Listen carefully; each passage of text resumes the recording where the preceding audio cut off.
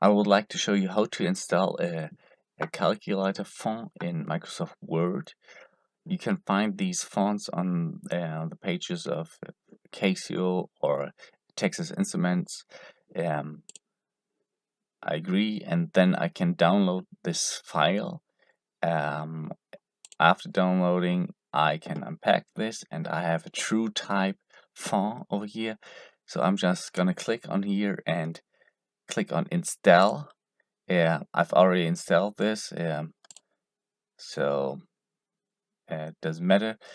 And afterwards, I can, oh, here for example, there's a Texas Instrument font. I can now take a look at this overview where you can find each symbol. So this might help. And now in Word, I can select the font. It's down here. ES, something like this, select it, and then you can just type in anything you want, so you can help your students learn the functions of the calculator.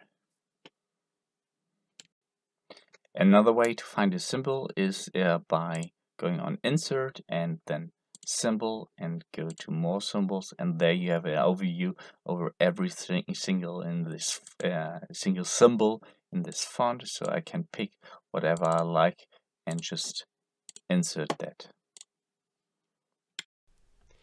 If you need some support, or you want to suggest some topics for new videos, or you want to exchange some documents, I'd be glad if you join my Discord channel. The link for the channel is in the video description, so I hope to see you there.